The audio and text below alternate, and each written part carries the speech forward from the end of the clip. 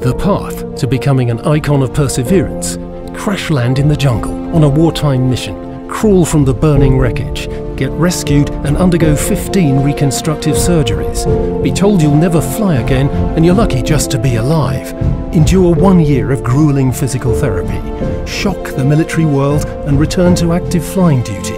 volunteer to pilot the SR-71 Blackbird spy plane, pass astronaut-level physical and spacesuit training, fly top-secret missions at 3 times the speed of sound, refusing to give up, never losing hope. Honouring Brian Shul,